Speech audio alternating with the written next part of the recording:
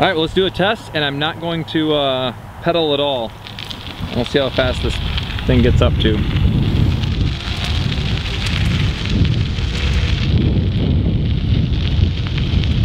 Still accelerating.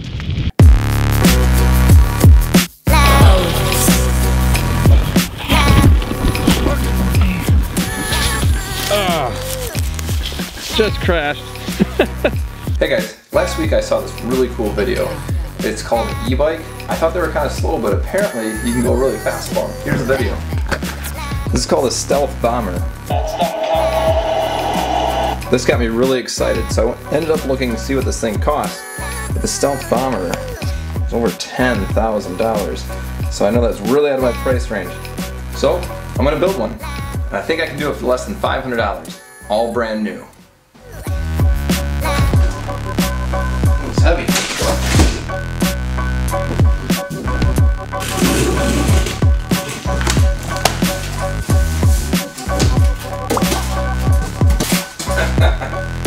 There it is.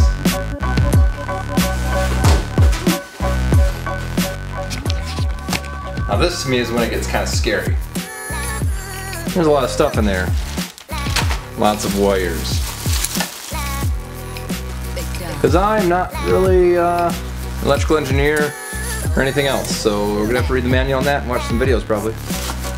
But that's the controller. Looks like the controller's hooked up to, oh, look at that. Looks like the throttle there, on and off button I'm guessing, and shows the batteries, how much charge is left. I think that's like a speed sensor, it lets you know when you're pedaling. Up to the brakes, which I was reading, will basically disengage your motor, so when I brake, it'll stop the motor, which is probably pretty important. A little bungee, maybe to hold the bag down a little more secure. No idea. Looks like I have two little extra handles and a bike rack. Now these are these aren't the best, but they do work. Pretty big bag, really. It looks like the sides are expandable, so it'll probably fit the controller on one side, the batteries in the center. What are you doing in here? Help me up, throw it in. There you go. Throw it in, buddy. Yeah. Now I need you out, bud.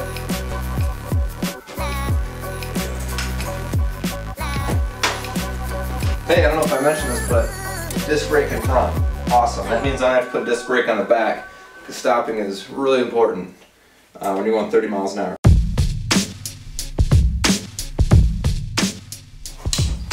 I was reading that, you gotta make sure it's really tight in there once we're ready to go.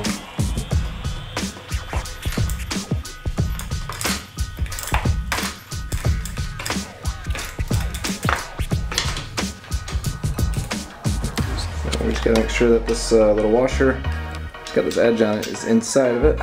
And on this side I got a washer on that side, and I have this locking washer on this side. And we just tighten the crap out of these. So even though it's a 7-speed control gear shifter, as long as you just don't use the last one, it looks like it'll pretty much work, okay? So I heard that you can just get those shifters switched out, so that'd probably be the best idea. But it's gonna work for now. So it's in there. I made it really tight. Had to use a big wrench on it instead of a socket set, but it seems to be spinning just fine. So yeah, I think this build's gonna work out. Looks like the bike rack fits right here.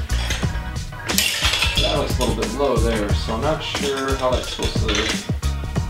So here's the problem with the rack. It doesn't really have a joint right here, so even when it's on right here, it's supposed to bolt into here.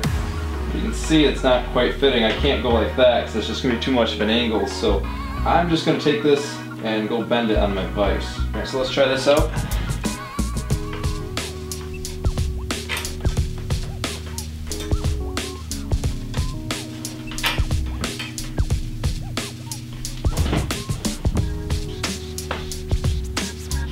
So I'm gonna get this bike rack on, but because of this electrical line, I can't actually put it on there because of this electrical line. And you'd say, well, I'll just run the electrical line through this hole, right? Well, it's got this big square thing and I don't really want to mess with it. So I'm gonna actually mount it on top right here. And I've already bent up these little forks. So I think it's gonna work just fine. I just need to get a bolt through there. And I think I got just the thing. I'm actually gonna feed it through with this big washer, like that. And that's gonna hold just fine. And then just stick another washer on here.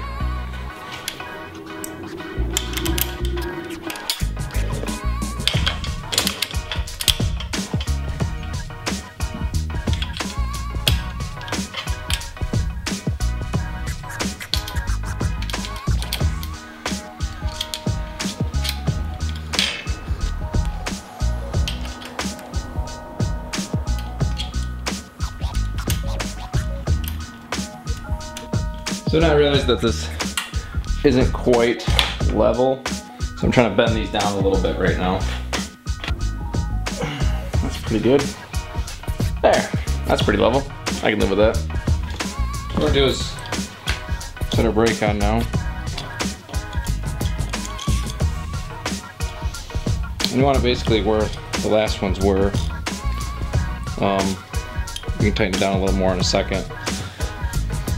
But you're just going to tighten it up right there, and then the throttle will go over here, and then your handlebar right here. So your throttle will be here, and you can still grip it though like this. So you can have your thumb on the throttle and fingers on the brake. So what you do is just unscrew this little thing here. Then you got to set the line inside of this nut. I'm not really a bike guy, so I'm not even sure what this stuff's called. But should look something like that then. And then I'm able to insert it right here. This little doodad goes inside there, right? And that goes inside. And then this screws in like so. So now I'm going to install this thumb throttle. It's going to go in there like that. And this wire is just going to have to kind of run along with the brake controller as well. I'll kind of bind those together back along here. And the shifter will go on as well. Now, my original handlebar is a little longer than this. It's about that length right there. So I should be able to shift all this down just a little bit. So that way it all fits on there correctly again. These are always hard to get on. One little trick is to stick an air compressor in this little hole right here, blow into it, and then it'll push on real easy. I did it to get it off and it worked surprisingly well. But pushing on is a little easier than pulling off, so I think I can just work this on. So you have these three lines. You got your acceleration, right brake, left brake. So you're gonna have to take these and figure a way to kind of tuck them back to get to your controller unit.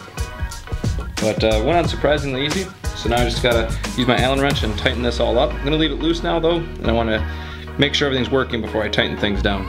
Get it put in the bag. Got some Velcro on the bottom there, so we just put those loops around. And just kind of center it up on there. I'll give you this wiring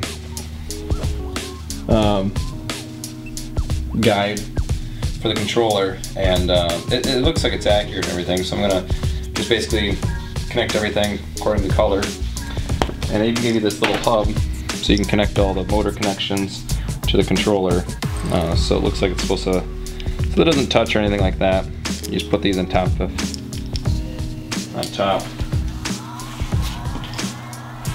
Just kind of stretch here. But basically I can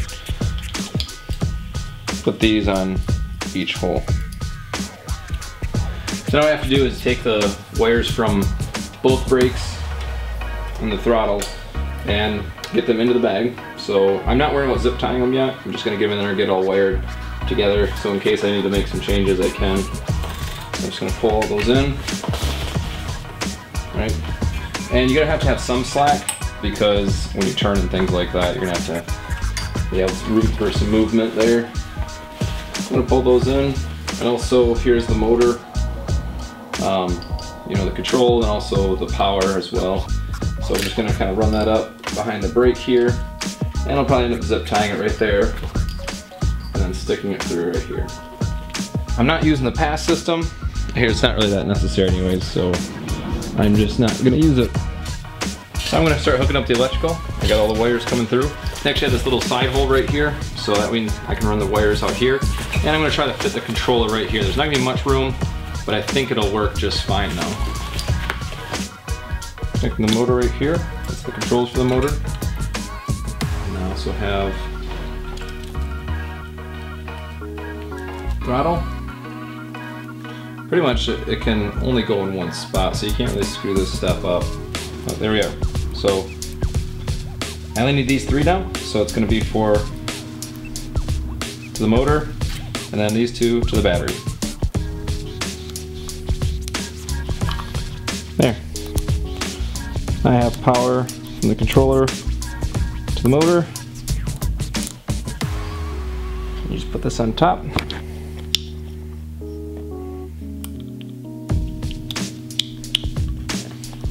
So, and screw it on.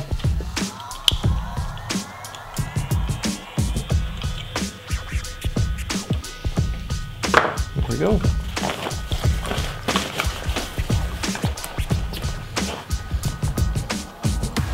And the last part is getting power to the batteries.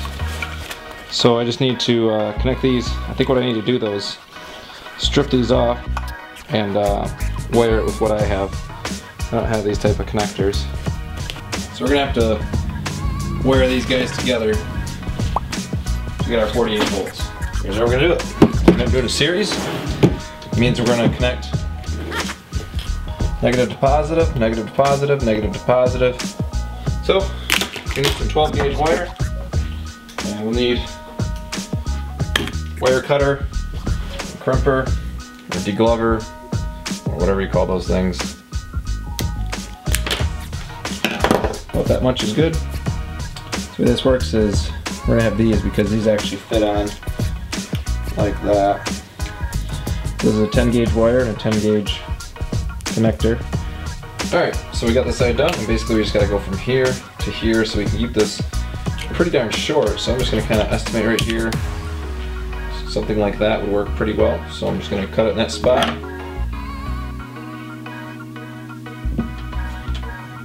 There it is. Here is 48 volts, 12 apiece, and we have them parallel, so negative to positive, negative to positive, negative to positive, and these will be the 2 terminals that go to the motor.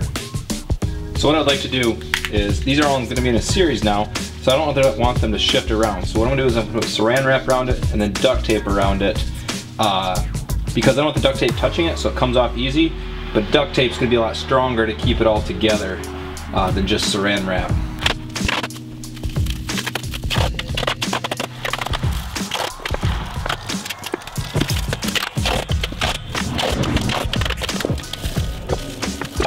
Feels pretty solid. I mean, I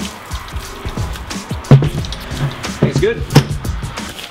Alright, so we got our battery in here. I got them connected in a series. And now I just have these 2 connections here coming from the controller. And like I did on this side, I'm just going to snip this off because I don't have that type of connector. And I'm just going to use wire nuts instead and put a couple of these on here. So we'll need to strip these off. Feels pretty good. So now it just connects to the battery. Positive to positive, and I'll do the same thing with the other one. One thing to note is this is obviously red, and this one's black, so I gotta make sure I use negative on here, but I only have red wires, so I'm gonna need to make sure that I always hook it up to the correct one. Alright, so everything's together, and have to zip strip a few things, but let's try to put this on now. It's a little bit tricky now because I want the wire long enough so it's got some room and it can flex and things like that. Woo! But there. Now that's on. Makes a cycle. So let's back up and see if this thing works. Alright, moment of truth. Back this up. Wow, it's heavy now. That motor's about 30 pounds and battery's another 32 pounds. So I'm gonna click this on, lift the back end. It works! It works! Nice! Very cool. I'm really excited to go outside and try this thing out. Well, there we go. It's all done now. So the bike was $120, the batteries were $100, and the motor and wiring harness and controller unit was $240, so that ends up being $460 for this entire setup. And so, you know, I could go with a better battery, but, you know,